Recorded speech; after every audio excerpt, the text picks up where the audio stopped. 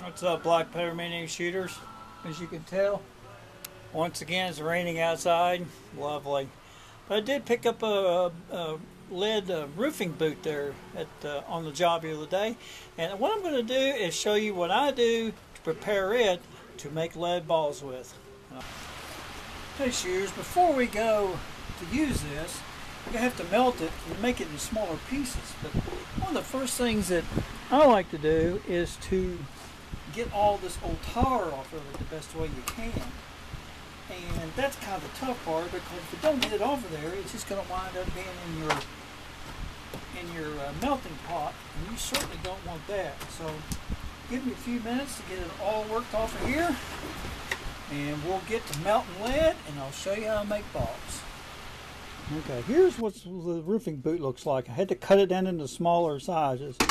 So here's the tools you're going to need. You're going to need a bucket like this one, a metal one.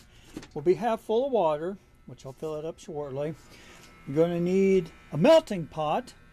These cost around $70, $75. Well worth it. Get the biggest one that you can afford so you don't have to keep filling it up quite often. A paint tray like this one.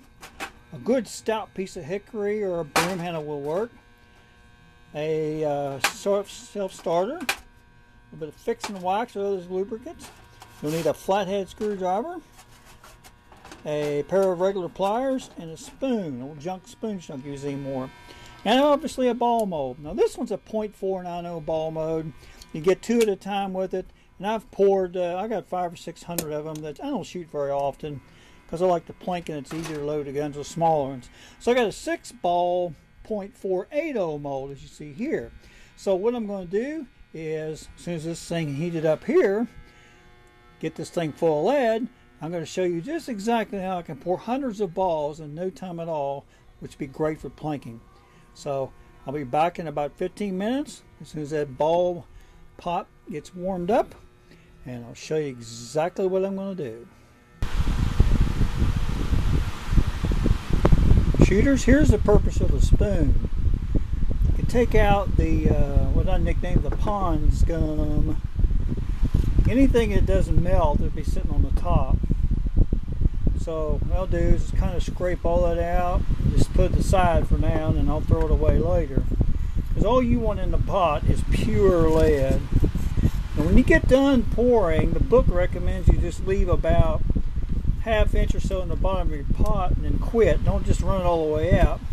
And I understand why they think that now, because this way your pot won't get clogged up. So now that I've got all that out of there, I can put another piece in here and watch it melt away. And see, it's got a lot of roof and tar on that one too.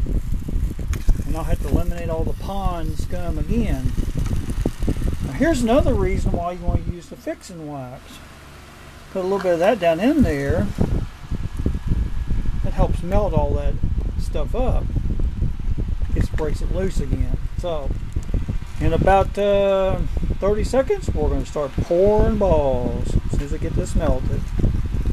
What to do to get ready for the ball mold.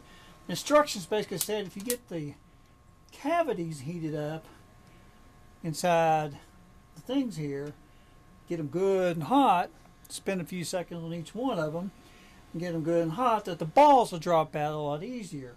So let me get this thing good and hot, and we'll get right into pouring balls, and I'll show you how easy it really is. Finally, took about 25 minutes for it to heat up. And we'll use the 6 ball mold for 480 balls. Once you get all heated up, simply just raise up on the handle until it fills all 6 of these up. 4, 5, and 6.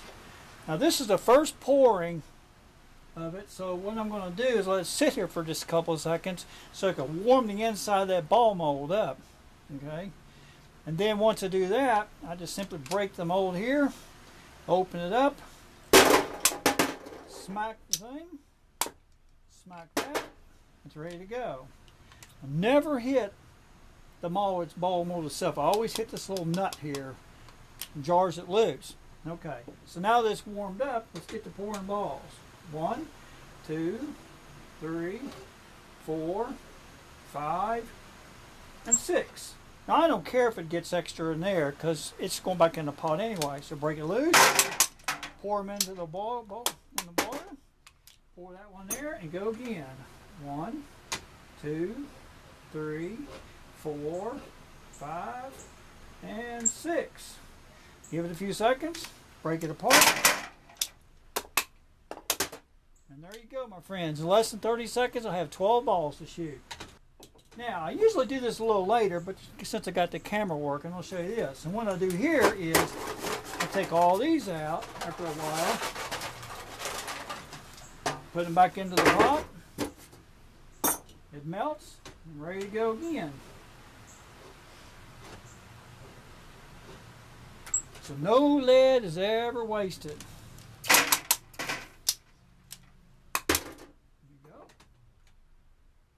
As you're pouring this lead, one thing you're going to always remember to do is never, ever grab something without using a pair of pliers. This metal is 600 and some degrees, and it will burn you in a hurry. Once you're done, I spread all the balls out here on the rag. I got a bunch of them out of that roofing vent. If I see any that look really kind of warped, immature, impure, anything like that, I just throw them back in the pot and melt them again.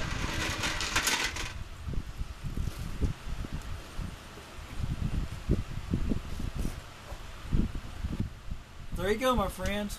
In less than an hour, I've got all these .480 balls to shoot. There's probably 200 of them there. That's what it's all about. Save money and have fun losing that lead. Hey, thanks for watching, everybody, and we'll catch you next time.